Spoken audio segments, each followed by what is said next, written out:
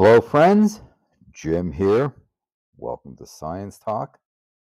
Want to discuss with you an article that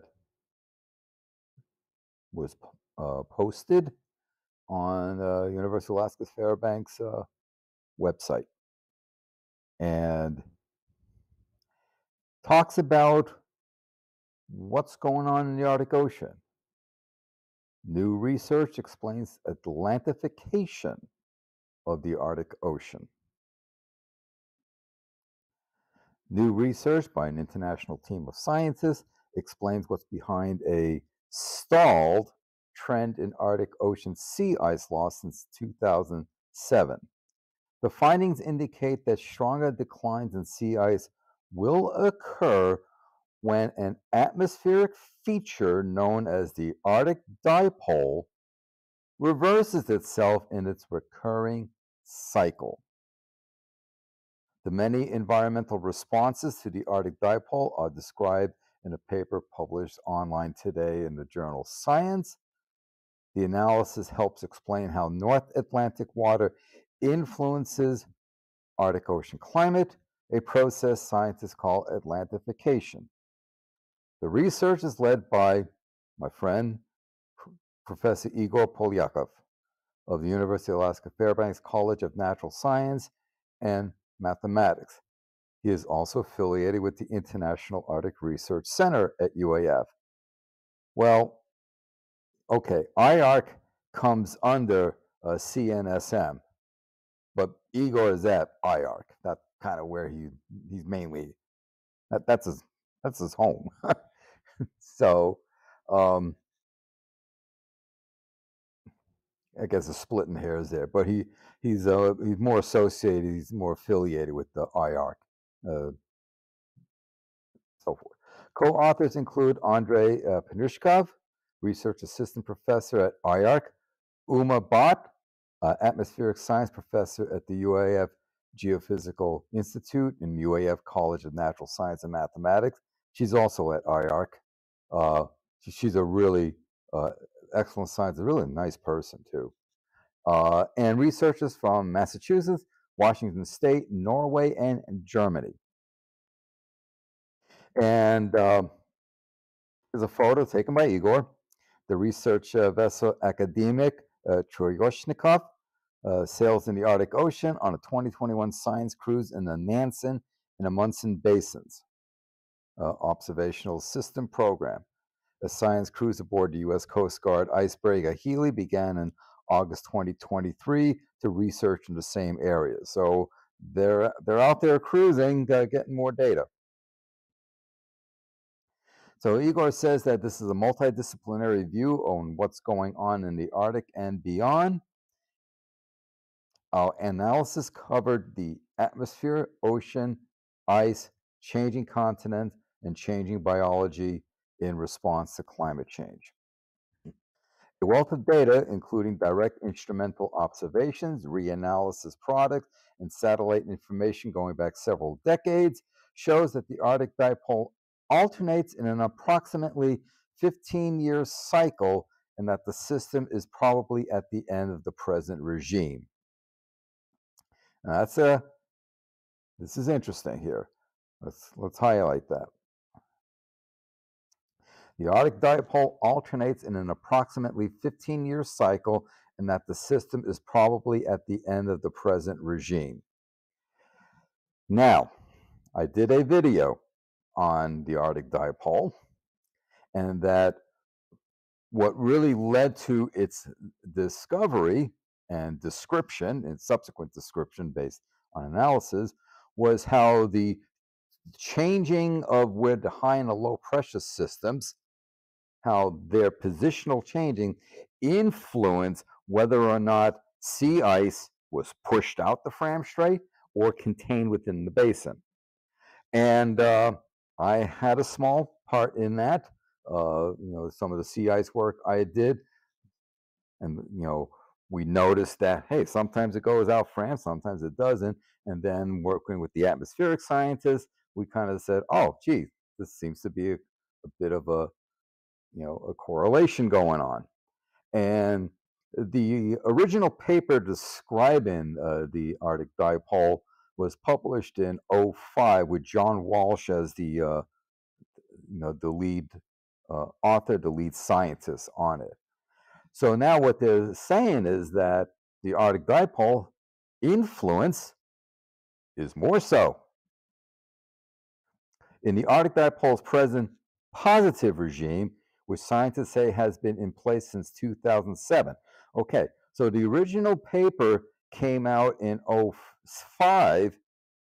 So the paper at the time we were doing the analysis, which goes back into the late and to the mid to late 1990s, the dipole was most likely in the negative state. And we published a paper, and then we see a shift, and there's been enough time elapsed to see it perhaps revert back to the other situation. So the positive regime, this high pressure centered over the Canadian sector of the Arctic, produces clockwise wind. Low pressure is centered over the Siberian Arctic and features counterclockwise wind. Well, that's typical for atmospheric systems. This wind pattern drives upper ocean currents with year-round effects on regional air temperatures, atmosphere ice-ocean heat exchanges, sea ice drifts, and exports. That's export. That's what I was referring to when I was talking about does ice get pushed out the Fram Strait or not, and along with ecological consequences. So the authors write that water exchange between the Nordic seas and the Arctic Ocean are critically important for the state of the Arctic climate system, and that the sea ice decline is a true indicator of climate change. Right there. And we're losing the sea ice. We're also losing the multi-year ice. Okay, here's another photo that Igor took aboard the research vessel and pulling up some scientific equipment. Probably can't really tell here. Looks like might be some ROVs here. Can't really quite tell what they are. Probably a CTD in there somewhere. In analyzing oceanic responses to the wind pattern since 2007, the researchers found decreased flow from the Atlantic Ocean into the Arctic Ocean through the Fram Strait east of Greenland. Okay, east of Greenland, along with increased Atlantic flow into the Barents Sea, located north of Norway and western Russia. So it's not like the flow is totally decreasing through Fram, it's just a matter of from which channel that you're looking at. The new research refers to these alternating changes in the Fram Strait and the Barents Sea ice as a switchgear mechanism caused by the Arctic dipole regimes.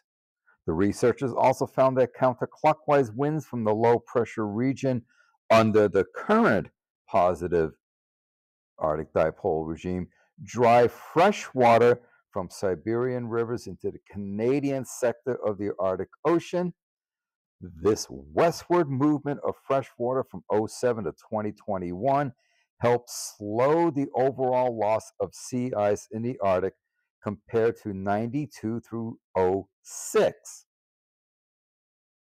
So, I said, when we were doing our research, we were obviously in the negative aspect. And by the time the paper got published, the original paper in '05, the freshwater's layer depth increased, making it too thick and stable to mix with the heavier salt water below.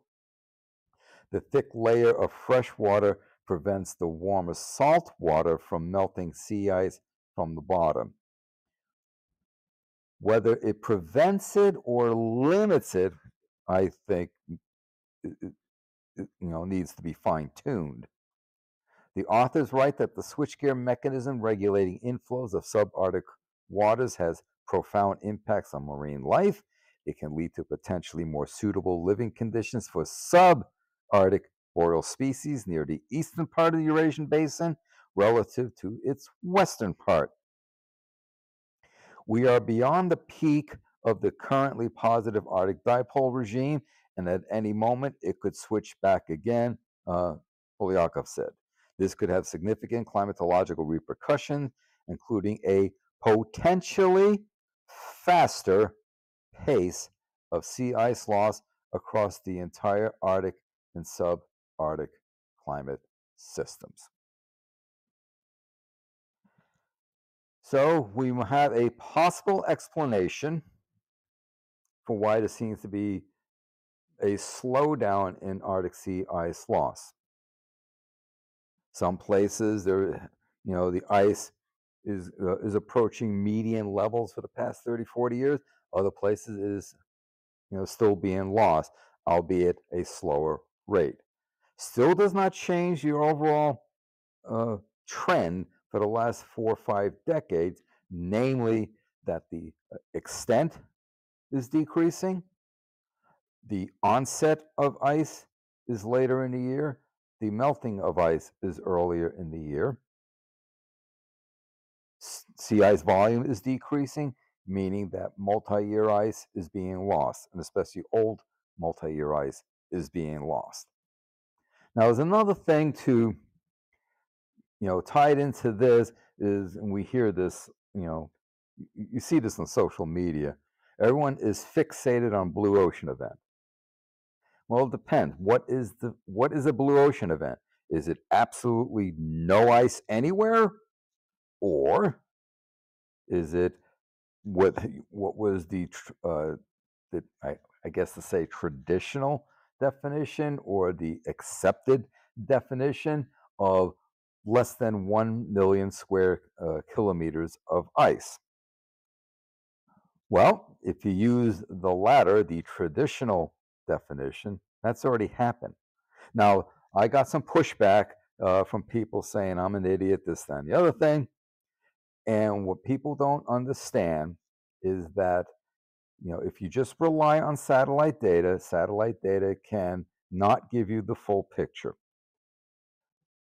To form sea ice is a bunch of stages that happen. The first stage usually is the formation of what's called grease ice. It's basically slush. Now, slush still has a reflectance aspect to it versus open water. So a satellite cruising over the Arctic Ocean is going to take its image, and it's going to and it will appear that the sea ice extent is over this way, and you can calculate how many square kilometers is the extent, and so on. In other words, the satellite, even with the SAR satellites and so on, and you can change the aperture, you can change what frequency it looks at, but when you do so, you lose other aspects. So you try to find the middle ground. And basically, it is not always, in fact, it can't really differentiate between slush and ice. And so the slush, by including that, gives the appearance that the sea ice extent is greater than it is. This is where you need to have in situ measurements. And that's where I came in. I would be, seeing the extent. Oh, the slush goes up to about here. Now we have a transition to frazzle ice and pack ice and pancake ice and so on and so forth. We can actually get onto ice, something that you can actually stand on. So you need to keep that in mind. But this is really interesting of what they're saying is that so that the dipole is more than just simply governing whether sea ice is pushed out the Fram or not, but is having these other impacts, obviously on what would be basically the halocline, perhaps putting a tampering effect on vertical mixing with the riverine input and so forth. So this is interesting. I said this is something that was, it's not even 20 years old in the literature. So we're still waiting for it to go through some cycles here to see what the overall trend would be. So why the sea ice reduction seems to be slowing or zeroing out in some places. Well, it appears the Arctic dipole holds the key to that. So, just wanted to bring that to you, and yet another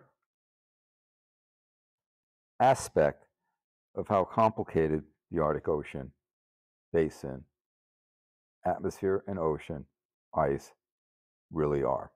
It's a small area, but it's very complicated with the implications for the climate planet wide. Thank you for your time.